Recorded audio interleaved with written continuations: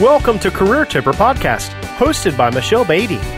The Career Tipper Podcast is a motivational resource that shares career and entrepreneurial tips by industry experts that will help amazing people evolve to their professional best. And now your host, Michelle Beatty. Episode 52 of the Career Tipper Podcast features Dr. Roshawnna Novellus. Roshawnna is the founder and CEO of EnrichHER, a financial technology platform with regulatory approval to help women secure funding to grow their ventures. EnrichHER is disrupting traditional and predatory lending terms through its credit model and lending environment. EnrichHER's investment platform is fueling the growth of women businesses by enabling female founders to secure capital in an affordable and non-dilutive way. Dr. Novellus is a gender equality advocate who believes in economic empowerment and inclusive economic growth. Roshawnna served on the Commission on Women for the City of Atlanta and was honored as one of the Women Who Means Business by the Atlanta Business Chronicle, one of the 40 Under 40 by Georgia Trend, and as a Halcyon Fellow for Social Impact. During this episode, Dr. Novellus will share insight on building ecosystems that help women get funding to grow incredible ventures through capital and connections. I'm your host, Michelle Beatty, professional development author and coach. Roshawnna, welcome to the Career Tipper Podcast. Thank you so much. I know my introduction was a bit of a tongue tie, so I really appreciate you going through it all, but I'm really excited to be on the podcast today. Thank you. Now, before we shift the conversation to sustainability of women-owned businesses, Roshawnna, please share with the listeners your amazing journey to EnrichHER that is rooted in mindfulness and vetted financial strategies. Well, that is a lot. So I have I've had a relationship with finances from a young age because my mother told me that all women had to be in control of their finances. And in order to have freedom and do whatever I wanted in this world, I needed to understand what I was doing. So at a very young age, she started taking me to investment club meetings. So she was a high school teacher, and the teachers at her high school, San Diego High School, had investment club meetings. So I would attend with my mother, and then over a period of time, eventually she allowed me to select all of the investment decisions, and I started becoming more and more comfortable. And then when I decided that it was time for me to go to college, I said, "Hey, Mom, I don't want you to worry about, paying for me to go to college because I understand money and I'm going to figure it out myself." So not only did I decide that I would get the highest GPA possible, which fortunately I was valedictorian. Also, I loved to perform in dance. I was also a cheerleading captain. So I loved performing, even though I was super shy. But I also decided to apply to over 200 scholarships. And based on that application, I won over $600,000 that paid for my 11 years in college. So that paid for my 3 engineering degrees and, my PhD in computer engineering and finance. So that allowed me to have a step ahead.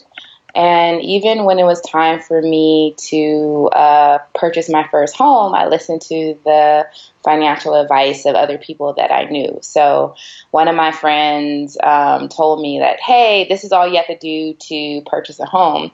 And luckily at that time, for me, the lending environment was kind of relaxed. You could actually buy a house before you started a job when I bought my first home.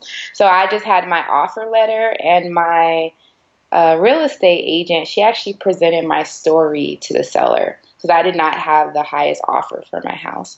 But she told them, hey, I want you to know about Roshawnna, and this is the person who will be in your home that you've loved and cared for, and this is her work ethic. This is what she's trying to do in this world. Don't you want your home to be lived in by someone like her? And they said yes. And I actually was able to buy my first home a week before I started my job in DC because of that. Now, I'm sure you can imagine, based on my background, that I'm a bit of a workaholic. And often in my life, I've suffered from I'll be happy when syndrome. And so I noticed it kept happening again and again. And the first time I wanted to get out of that cycle, I moved to Atlanta, and it was still happening in Atlanta. And I said, you know what? I need to go and just focus on self-care first. So I decided to move to Thailand and study classic yoga. And classic yoga is more about meditation, learning Sanskrit, reciting mantras, learning the true meaning behind things. And I did that for 6 weeks. And based on my training in Thailand, I was able to actually become mindful. I'm not perfect, and I sink back into I'll be happy when from time to time, but it really allowed me to see that we have all the resources that we need.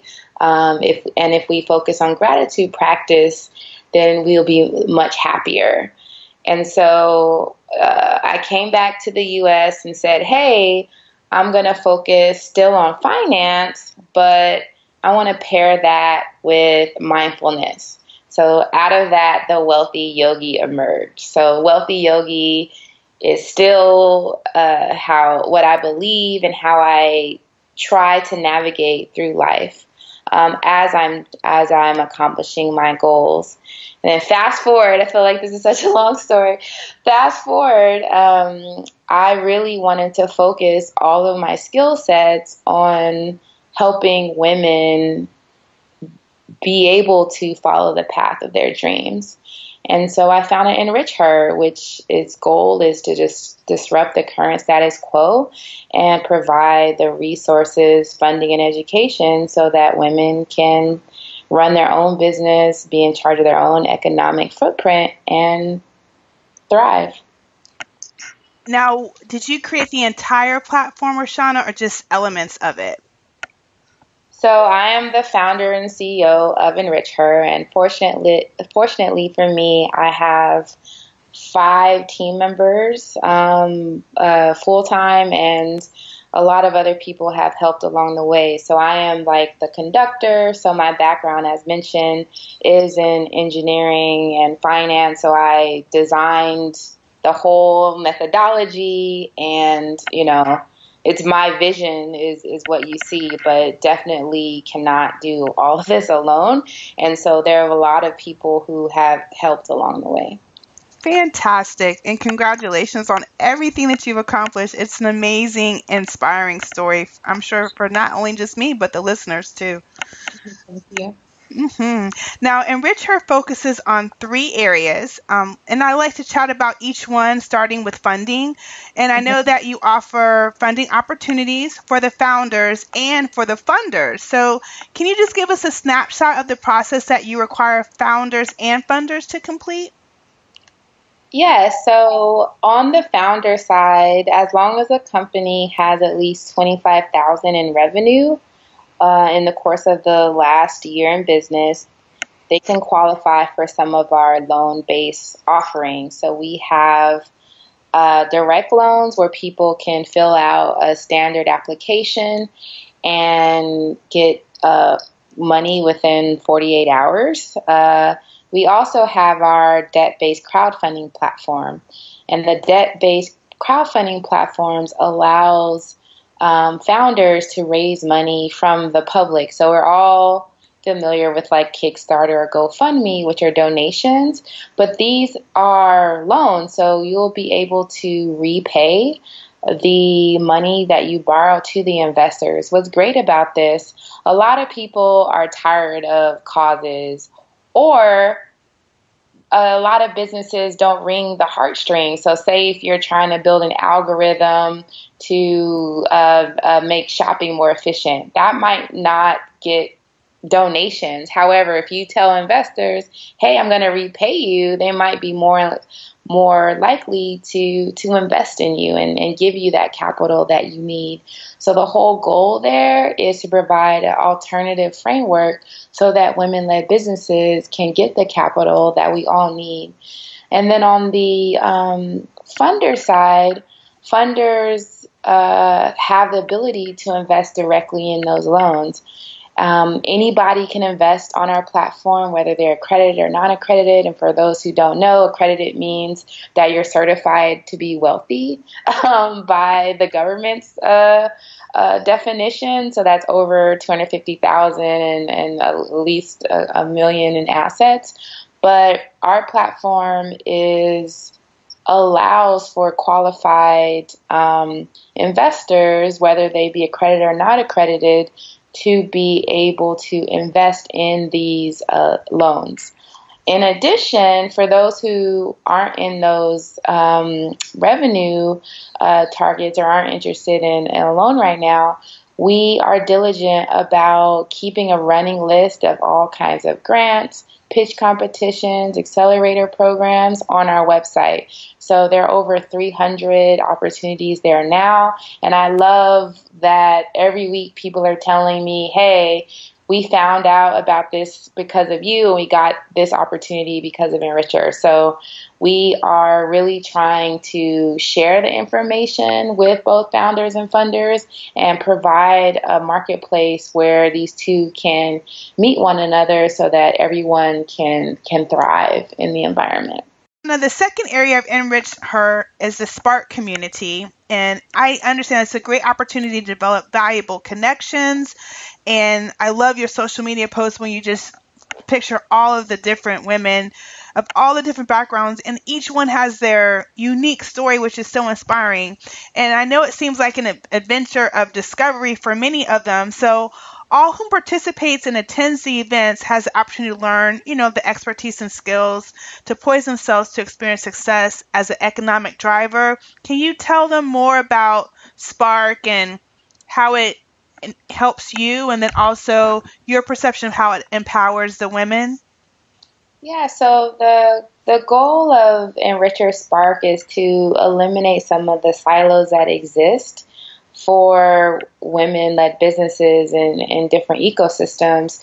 So in order to do that, we not only invite entrepreneurs at the idea stage and investors, but we also have successful quote-unquote entrepreneurs, so women who've built multi-million-dollar media companies and PR companies and product companies, women who have gone through the ups and downs of entrepreneurships, and organizations that support them. We also, a lot of times when people think about women in business, they only think about women in this conservative suit. I hate those stock photos where if a woman's in business, she has this boring suit on and she looks just like everybody else. But there are tons of businesses where that uniform does not apply.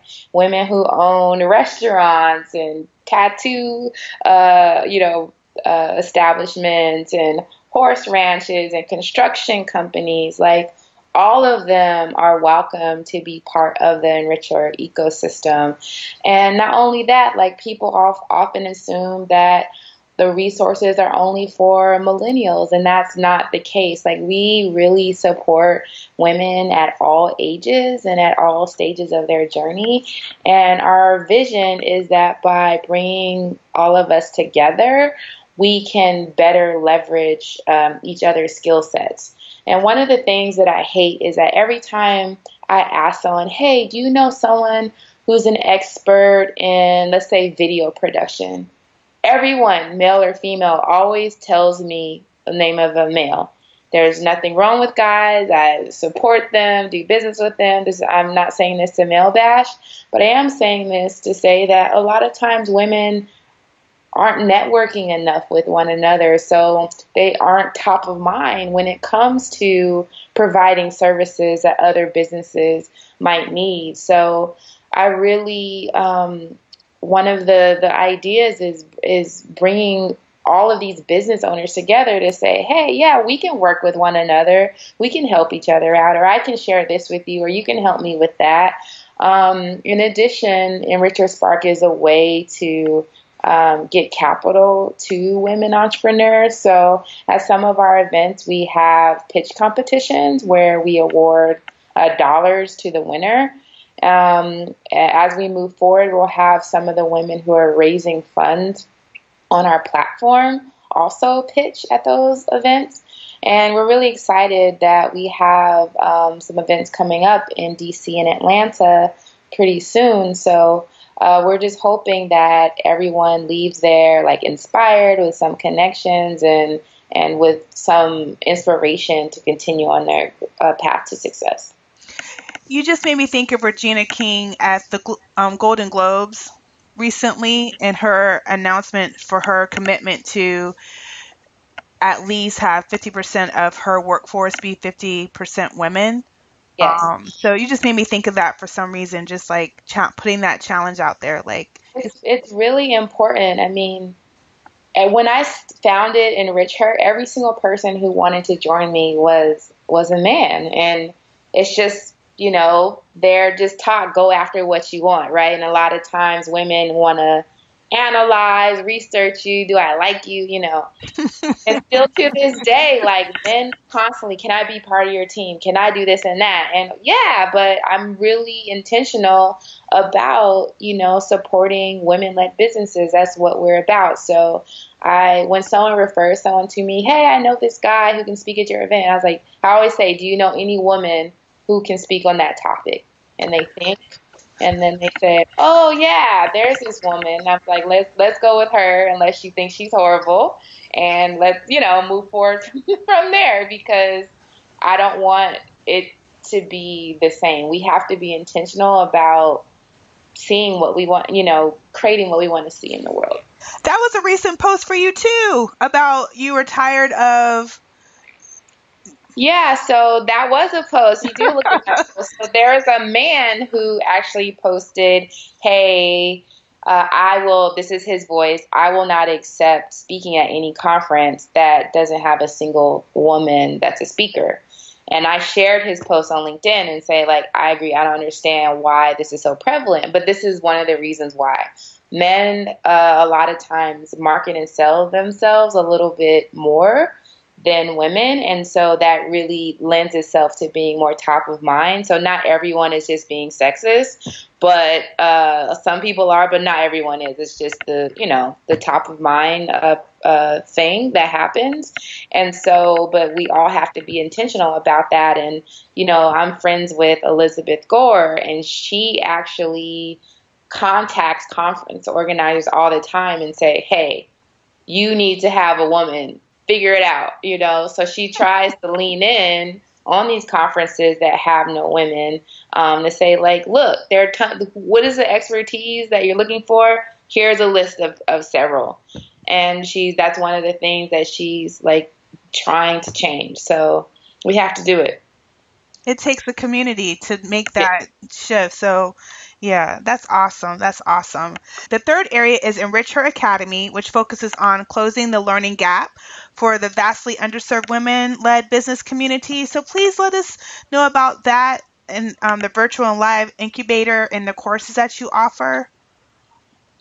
Yeah, so all of us need a little help no matter what stage of business we're in. So we've had courses in the past from how do you bootstrap your business to how do you become investor ready? So how do you pitch to different demographics?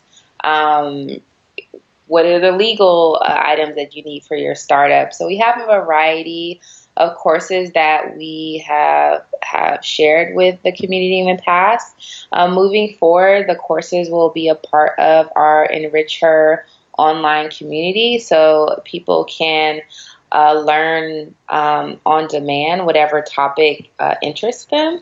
And the goal is for people to feel prepared. So when I first got into the funding space, I didn't know like what cap table meant or what was even accredited, non-accredited. I'm like, what are they talking about? Like, there are all these terms that people just throw around and they assume that you know what they're talking about.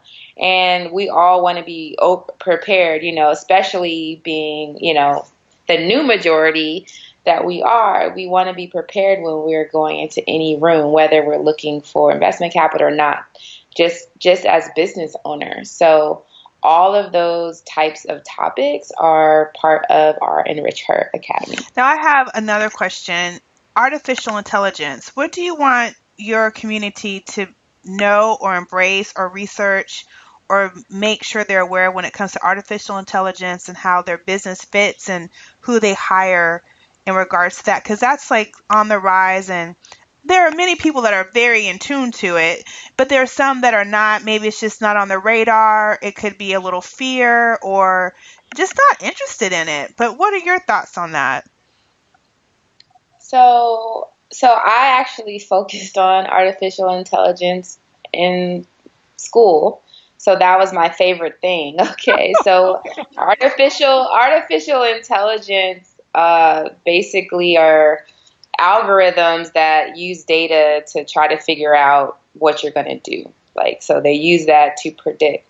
The problem is that a lot of companies aren't using inclusive data. So even in the banking industry, like hardly any research, well, I would say almost zero research on payback and the profile of a person that is a lending candidate included women, right?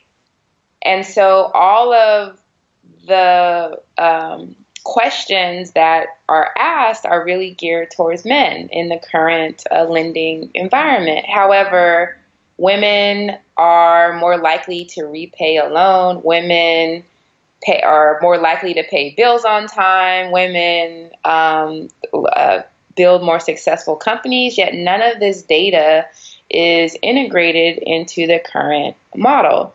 So what an AI approach would be, and this is the approach we're using with our company, with EnrichHER funding, is looking at the attributes that women have and pairing that with some of the traditional information to create a better algorithm.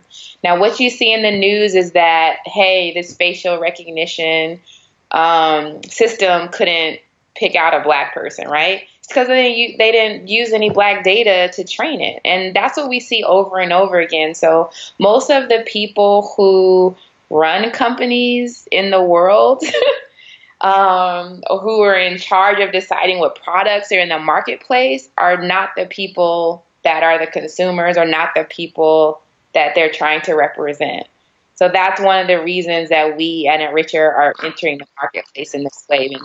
And so because a lot of people don't think outside of who they are, they forget to include data that's not about them when creating these AI models. So that's what you get. You once shared that your grandmother encouraged you to edit your dream because the world is not hospitable to ambitious women.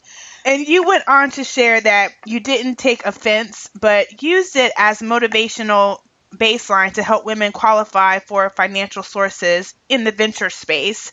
So what do you advise women and entrepreneurs to do when they encounter similar roadblocks through business interactions or their own self-doubts?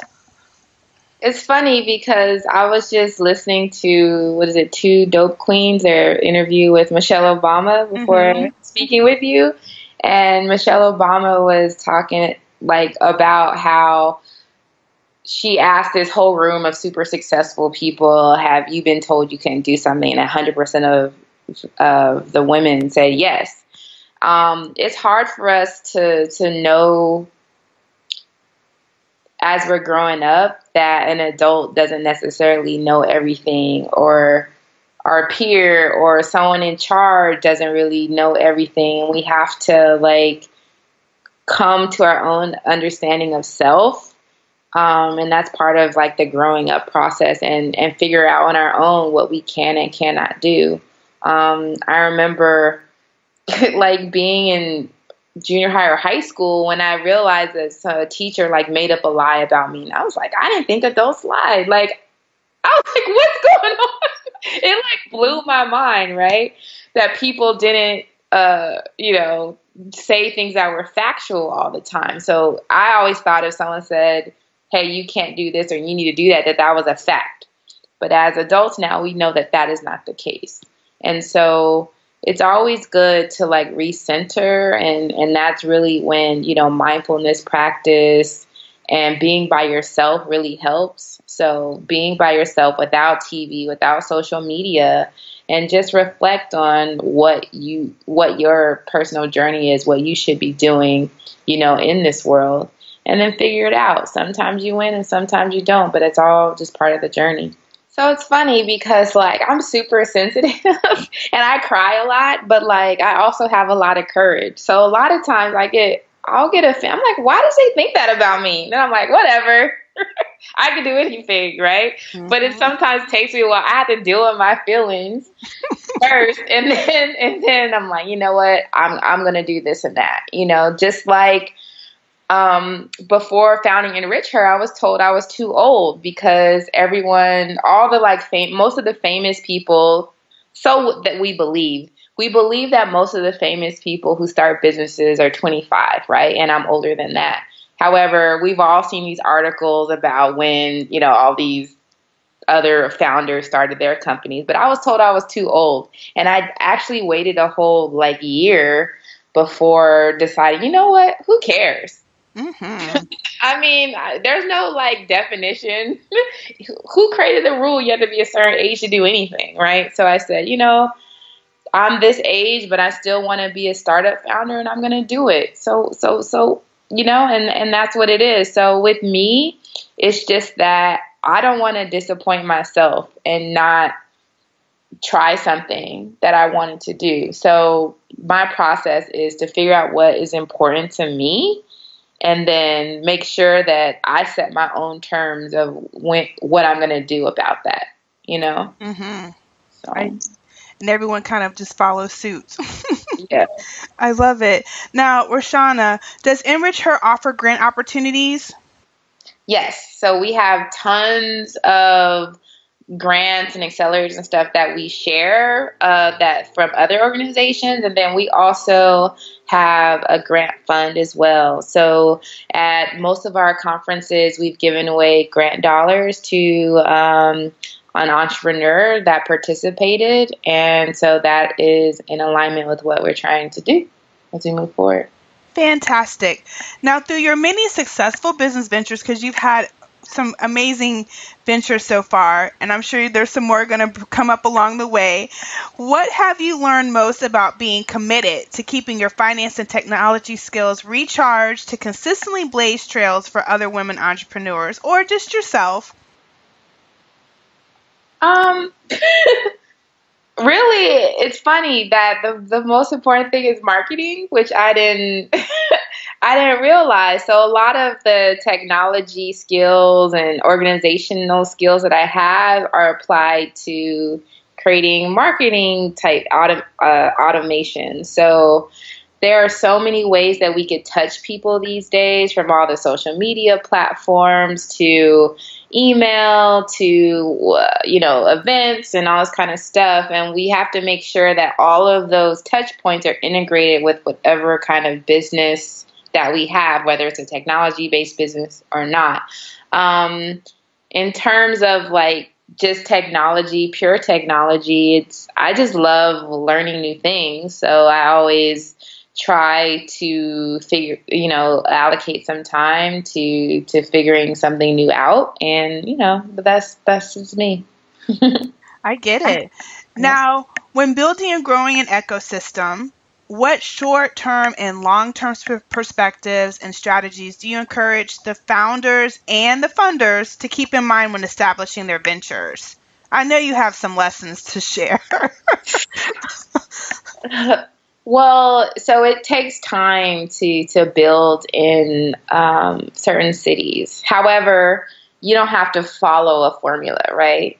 When I moved from Atlanta to DC last year, I said, hey, I want to be up and running in this ecosystem really quickly. So my strategy was to figure out who are all the ecosystem builders in the city and be around them and connect with them. And I was able to create this ecosystem really quickly. However, to have a long-standing ecosystem, you have to do a lot of work to make sure you're constantly, reaching out to key players, figuring out who's who are new, welcoming new people. So you have to have this system and process in place to stay relevant.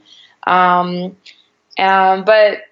in all, you can't take anything too seriously. I used to be, with my workaholic type A stuff, I used to have specific lists of like these 29 things that I had to do to achieve anything, right? And I've learned that, yes, those kinds of things work, but that's only willpower, right?